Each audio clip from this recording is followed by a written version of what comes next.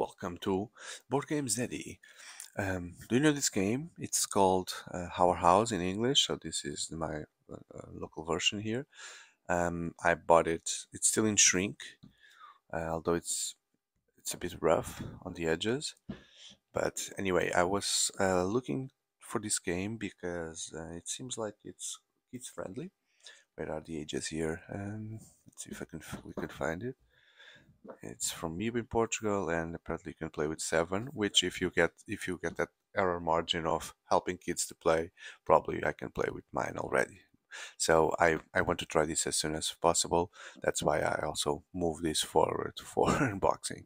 So what is Our House? I don't know. I never played, but it seems like the artwork is very cool, and you choose some cards, and then you make the plans to decorate your cards with your house with the cards, and then you score points according to your design. So it sounds to me like a sushi go thing, but with decorations and houses. And my kids are already playing sushi go for 1 year, and they can do it themselves very easily because there's no language there and they don't know how to read. So I'm hoping that I can do the same magic with this one. There's also an expansion, which I don't have, but I've seen it on Amazon at least, so that will be in English. If this game justifies, I'll for sure invest in that expansion. But anyway, let's see. I would appreciate your comments if you have something to say about this game. Um, I know that mixing base games in Portuguese and expansions in English, it's a crime. But anyway, I found this very cheap and I wanted at least to try. Okay, so our house. So let's start with the artwork here. So they look like they are just coming to a new house. It's a family here, dad, mom, and a daughter. Oh, there's a brother there. They're playing with the fountain. There's already 3 house from the previous owners. And this looks like a fire truck, but no, it's the truck that brings their stuff for the new house that they need to build. Oh, apparently there's already another little sister living there and a cat, or this is a haunted house and there's a spirit already living there. There are too many movies, too many TV series that start with an environment like this and they all end up dying. Hey, but this is a family video, so let's not get into that direction. Okay, the rule book. The rule book. Okay, rule book. The content that you have, which is this is for 4 players, so you have 4 houses to decorate, cards for divisions, cards for resources, and I do something here with the cards, which I need to read more carefully after. Okay, how to place your rooms. How to score. You get an idea. So it's a fairly long explanation here. You have also some rules like the architect, the handyman. Okay, and that's it. As a manual, that's it. Okay, so how to score things.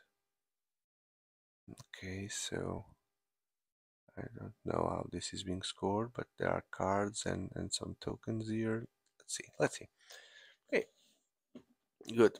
And these are the 4 houses. So although we are a family, everyone will have their own house to decorate.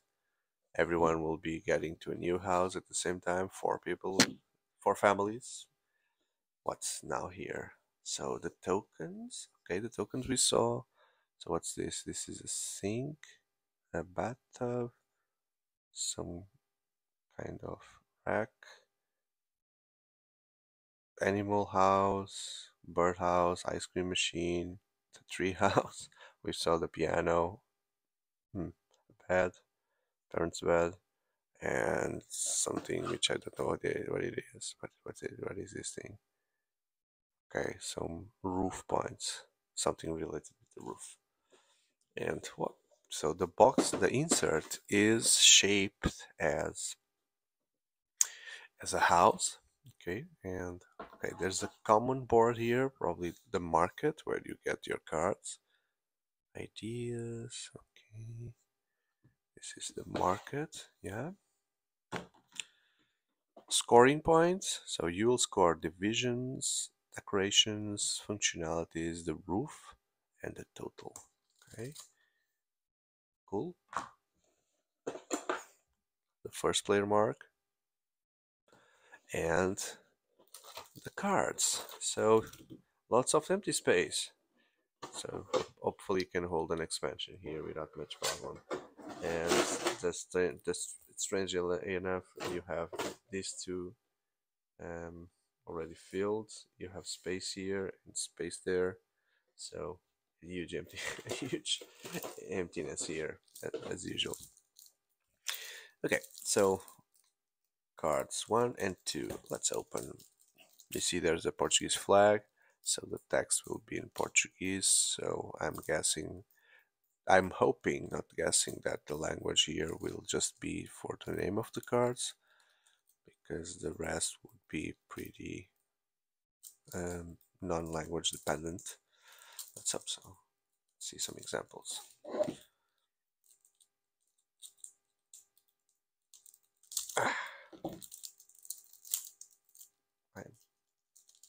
I'm inaugurating this new house. Good. So let's take our way here. So okay, there's actually no. Oh, so this is not the back of the cards. This is yeah, trash it. Okay. So I was looking that we have like these cards, decorations. Is it decorations? Let's take a look. Okay. Okay, so there's lots of language here. Yeah, they need to know what these do. Okay, so big text, the pneumatic drill, the handyman. Okay, so let's see how we can play this. The carpenter, the interior designer, the architect, the tree house.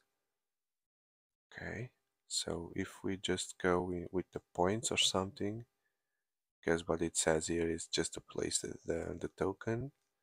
Okay, so we can then focus on, these are the token cards that we saw, all of them related to token cards. Okay, and now we change it to, okay, some cards that are worthless. It's the roof. Okay, the roof for you to build your house. Colors, four colors for the roof. And these were, maybe there are more of these in the other. So the living room, 149. Okay, is it a set collection? Probably, right? If you have one, it's worth 1 point. If you have two living rooms, it's worth 4. If you have 3 living rooms, it's worth 9. So yeah, set collection, that's easy for them to understand. But does it make sense for you to have 3 living rooms? Or 3 reds? Maybe 3 reds. Let's see the other cards. There are not many options already left, so it's just another deck. We went through the decorations, we went through the roofs, and so these must be the remaining house parts. Bye bye. Okay, more living room. So the reds are the living rooms. Gotcha. And then the purples, the orange are the kitchens. 1 is 6 and 2, 1 is 1 and 2 are 6. Okay, this is very sushi go indeed. That's good. That's good to know. And then you have the bathrooms in purple. Okay, they look good. Bathrooms 1 point each. Not the best for you to invest. And then the rooms, the sleeping rooms, 1 1 and 2 4 sleeping rooms. All cards look different, which is good. And then there are the toy rooms, which have the same thing. Oh no, it's better because 1 is worth 2 points. The toys room. Wow, how lucky are you if you have a house that you have a whole room just for toys, right? And then you have unique rooms like the library, the office, the game room. Oh, the game room! The game room! Yeah, that's where I am at the moment. The game room of my house. Sauna. Okay, so now they are worth. They are like. Oh, it's worth 3 points if adjacent to a bathroom, the sauna and the bathroom. So these are special ones. The storage adjacent to a kitchen, the dressing room adjacent to a sleeping room makes sense. Okay, and the garages. The garage.